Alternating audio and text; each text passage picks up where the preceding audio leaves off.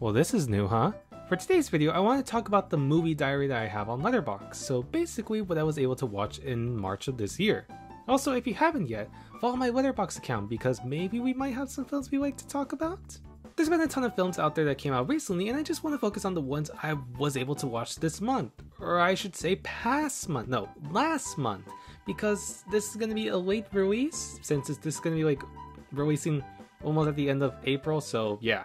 Whether it was films that came out in theaters, digitally, or films I saw in my cinema class, that's how this is going to work out. So how this will work out is basically just giving a small summary of the story of the film that I just watched, and give my overall thoughts and opinions.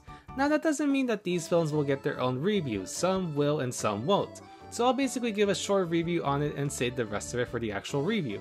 And that's pretty much it, so let's get started, shall we? First off on the list is Dune Part 2. Now I remember watching Part 1 at home during the pandemic and I really enjoyed it. My dad is a huge fan of the original 1984 film and was surprised by how well they did with Part 1. With Part 2 coming out, we were both excited to see how it will go, and it didn't disappoint. If you haven't seen Dune Part 2 yet, go and watch the film either in theaters or in digital. It's an incredibly immersive film that has such gorgeous cinematography, brilliant acting, a rich musical score, awesome sound design that really makes you feel like you're in the film, and a story that just keeps you interested in the film. Dune Part 2 is something you have to watch in order to believe in the hype. It's so damn good. And then I rewatched Barbie in my cinema class. I'm not going to say anything else because I've already made a review on this, but overall, it's fucking Barbie. It's a masterpiece. Go and check out my review and hear why I think it's great. Next I saw Orion and the Dark. No joke, this is probably one of the best films DreamWorks Animation has ever made in my opinion. It follows a young boy named Orion struggling to conquer his fears, especially his fear of the dark. As dark, yes, the actual darkness you see, tries to get him to conquer his fears. The themes really play a big part within the film, and they are executed greatly, where we can't just hold on to our fears, we have to confront them. Otherwise, what can we even do in our lives if we're scared of everything? The story that mixes in with this message is really sweet, and it presents itself in a way where it makes the themes feel simple and understandable to learn, but more mature and realistic when they present it. To me, the way Orion executes itself is rather mature. This is one of the few DreamWorks animated films where I believe it's more focused on teens and adults rather than kids. It sort of reminds me of Pixar's Soul in a way, where the animation is colorful and lively, but the story, messages, and themes are presented in a mature way. The writing is really clever and dark when it focuses on more, adult topics. The characters are energetic and cute, and while the final act of the story is pretty odd and out of place, the surprises that the film delivers in its story will leave you feeling surprised, yet really happy with how it all plays out. Next, I saw Words Bubble Up Like Soda Pop. This is such an adorable movie to watch. It focuses on a shy young boy who writes haikus and a poppy young girl who is an influencer and hides her buck-toothed teeth. And I seriously love these types of simple love stories like this. While the drama in the story feels pointless and could have been done way better, the film flies high with its colorful animation, bopping soundtrack, and a story that is so simple yet feels charming to see unfold, along with a great cast of characters and a love story that develops really well, especially with its pacing. If you want to see a really cute summer love story, give this film a watch. It's really good. Then I saw Kung Fu Panda 4. Thank you Cub Like Quick for giving me free tickets to watch this. I already talked about this film in a review, but to summarize it, this is basically the weakest Kung Fu Panda movie yet. The story was extremely predictable, the villain is great but barely has any reason to exist, making her feel pretty underdeveloped, and the comedy is a huge mixed bag. While it did have some really great anime style action scenes, great animation, and a phenomenal musical score, the film didn't have the same charm as the original 3 films from before, and sadly it doesn't live up to the hype of those past films. Next I saw The Wonderful Story of Henry Sugar. I don't know, I thought this one was just pretty meh to be honest. I love Wes Anderson, I think his cinematography is iconic and extremely imaginative, but the way the film presents itself makes it clear that his style of film is starting to become a bit repetitive, to the point that it's getting kind of annoying. It would be really cool if he does something different that he hasn't done yet. The acting was fine, the story is pretty confusing and drags on a bit in some scenes, but its execution was well done. There's honestly not much I can say about this film. It's fine for what it is, I just don't think it really left a big impression on me. Then I saw Spaceman. It tells the story of an astronaut who's journeying to the edge of the solar system but also experiencing some hardships in his relationship with his wife. but soon a spider-white creature arrives in the ship and wants to help him fix his relationship. This story alone sounds interesting, and it's delivered in a really unique way where it explores how fragile a relationship can be to some. The words we say, the actions we do, they all have consequences that can break apart a relationship. The film delivers it in a sad, yet realistic way by delivering an important message that is seen throughout the film. You can't run away from your problems or mistakes. You have to confront them. Otherwise, you'll only worsen the situation. The visual effects were great. The acting was fantastic, especially by Sandler. The story is painful, yet it's realistic with its execution. The characters feel relatable. The cinematography is really creative with its shots. Spaceman delivers a heartfelt and depressing drama that makes this film an underrated piece of art. Next up, I saw Maestro. Maestro tells the story of the relationship of a famed composer and his wife, and the difficulties that present themselves throughout their lives. Bradley Cooper was pretty questionable with his acting, to be honest. It wasn't bad at all, he did fine, but there were some lines that were oddly placed there that really didn't make sense and made his character act out of place. Carey Mulligan, however, was the star of the show. She presented her character with such emotion and heart that she really made a ton of the scenes feel emotional and gripping. She delivers a great performance that genuinely outshines Cooper, especially when the story soon focuses on her. The rest of the film was just good. The writing could have been better at some parts, the story was delivered greatly, the cinematography was a bit weird in some scenes but looked fantastic in other parts. Maestro is a film that has some hit or misses, but for me it was still an enjoyable film that kept me interested in watching. Next, I saw God's Country in my cinema class. This was an insane film to watch in my cinema class since we all went in blind not knowing what this film could offer. We were able to interview the director of the film as well as one of the actors of the film's composer, and one of the production designers, which was really cool. It's a film about a woman living in a remote home in Montana where she confronts two hunters who keeps trespassing on her property to go hunting, which pushes her anger and pain to her limits. This is a very slow-paced film that really shows you the slow escalation of the problem within the film. It's a film that presents itself in a way where you don't realize what's going to happen. It leaves you in a state of worriness and fear. It's unpredictable with how it's presented, but leave you wanting to know what is going to happen to our main character. God's Country is a film that really shows you the lengths of how far a person's anger can go and how far they are willing to satisfy themselves, even if it means sacrificing everything they have. The acting is great, the cinematography is simple but really brings the mood together to create an immersive atmosphere, the drama is intense and really unsettling once you learn more about these characters, and the ending will leave you absolutely shocked with how everything is resolved. If you haven't seen God's Country yet, give it a watch. It's different, it's unsettling, and it puts you on the edge of your seat. And then I saw Poor Things. Poor Things is quite possibly one of the most weirdest and imaginative films I've ever seen. Emma Stone absolutely delivers her role that both left me in awe and absolutely shocked. The way the film is presented feels artistic, but you can see how creative and imaginative the production design is when you see the city she goes to. The cinematography delivers in a way that makes each scene feel unique in their own right, and captures a really immersive tone within.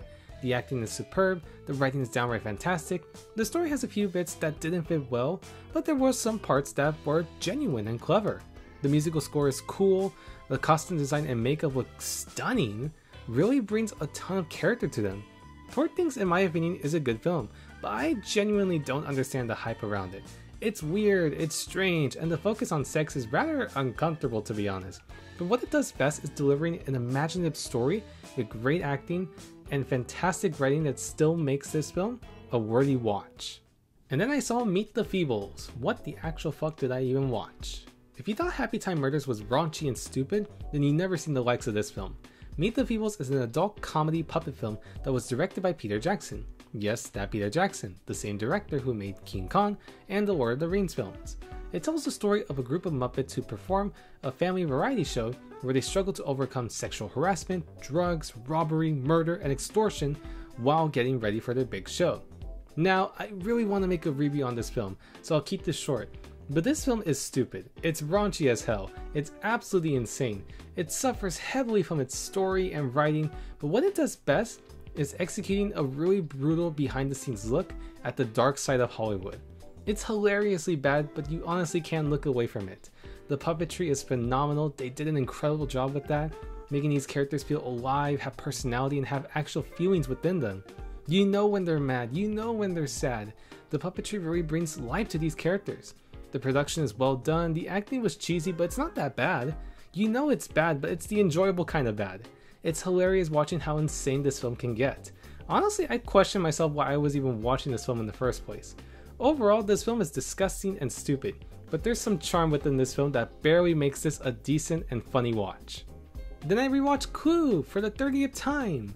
Again, I'm gonna make a review on this film, to put it simply, this is still one of my favorite films of all time. It's clever, it's funny, it's creative with its acting and slapstick. It's one of the most entertaining movies I've ever seen in my entire life that I can just rewatch over and over again and never get sick of it. It's fucking Clue, and it's still an extremely fun movie to watch. Next, I saw Past Lives in my cinema class. I've been wanting to watch this film for the longest time, and I finally got to watch it in my cinema class. And we got to interview the publicist who promoted the film to get Oscar nominations, which was cool. Past Lives tells a tale of two childhood friends who were separated when they were kids and are now reunited as adults, where they reconnect and allow a lingering love that was hidden away to resurface. It's a film that really needs to be seen in order to feel the emotional aspects. It's a bittersweet love story where it presents one of my favorite ideas for a love story. You never got the chance to ask your childhood sweetheart out. Now that you're reunited with him or her, are those feelings coming back? And if so, can they be connected again? The film presents itself in a way where we really don't root for them. We just have to watch them go through this important moment. The acting is phenomenal, the writing is really well done and captures the hardships and aching pain of missing on a once-in-a-lifetime opportunity to romance someone you loved. It's fantastic and makes you feel these emotions throughout the entire film, and by the end, it makes you wish that this story should have gone in a different direction. But that's the theme with this film. We all go through different paths in our lives. Where those paths take us, that's where we'll end up. Not every path will lead to what we want. Our paths lead us to the life that was destined to be ours, and Past Lives does a great job showcasing that type of message and story. Next I saw The Zone of Interest. The Zone of Interest has a really interesting idea for its story. While it really immerses you into the film with its absolutely phenomenal sound design, production design, and atmosphere, I can't say the same thing about its overall execution. To me, the film felt rather boring, with many of the scenes either lasting longer than usual or not really having a connection to what's happening at this moment. The cinematography is gorgeous and the lighting in some shots look really cool, but I think this film wasn't really for me. Even if I tried to enjoy it for what it is, I found the film to be boring most of the time. So sadly, I never got into the hype for this film. Then I saw an exclusive class screening of The Fall Guy. I already made a review on this, but simply put, The Fall Guy is a love letter to not only stunts and film production as a whole, but action films too. The film is literally a modern take on a classic 80s action flick.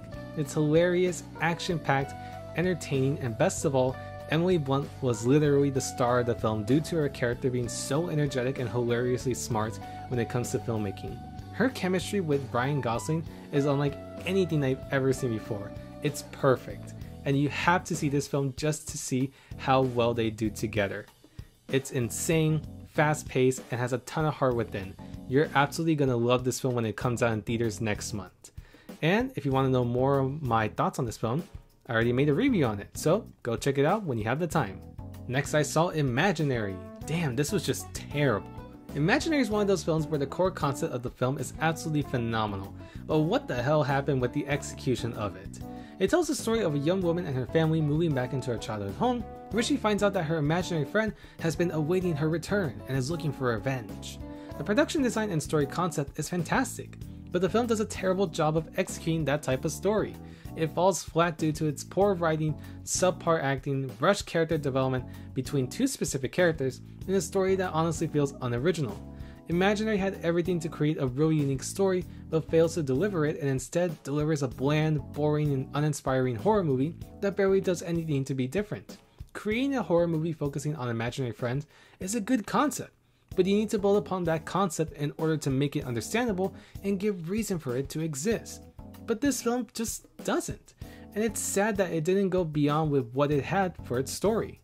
Finally, we ended this month off with the Casa Grande's movie, and man, what a plain ass movie to watch for the end of the month.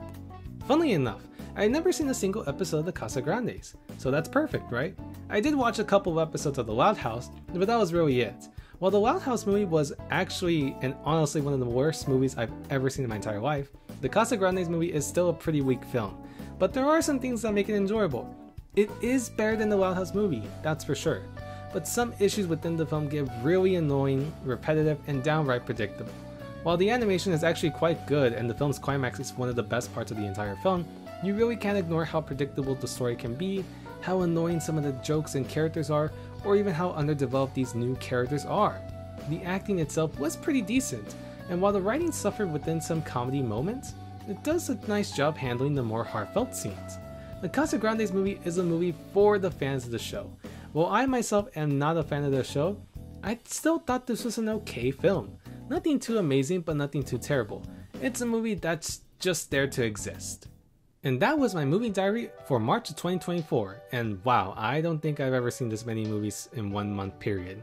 This month was pretty good, all things considered. We did get some movies that were pretty bad or just okay, but there were some films that were genuinely great films to watch. And out of all the films that I saw this month, I say it was either between Doom Part 2 and The Fall Guy that I consider to be the best films I saw this month. Now, what am I going to be watching this month in April? I mean, we're already in April, so I might as well just say like I'll probably be watching them like right now or soon, but I'm definitely not watching Ghostbusters Frozen Empire, that's for sure. But I do have some films that I will be watching this month. I actually just saw Monkey Man due to my university doing a special screening, which I already made a review on, so you can go check that out. But besides that, I'll also be watching the new Spy X Family film, the Bob Marley movie, Late Night with the Devil, Civil War, Argyle, Roadhouse, Drive My Car, Ocean Waves, just to name a few. So hopefully I'll be able to watch them. Anyways, thank you so much for watching. Hopefully you guys enjoy this new type of video. It's a good way for me to talk about some films that I don't really feel like deserves an actual video. Or just, I don't know, I don't think these movies will do well as an actual review. That's just my opinion though. But it's also cool to show you guys what I was able to watch this month. Also follow me on Letterboxd. It will be on the description below. So go follow me and let's see if we have like, common interest in some films. So yeah, please go give all these films a watch and let me know if you either like them or not. I'm curious to see what you think about these films. Like and subscribe, and I'll talk to you all later.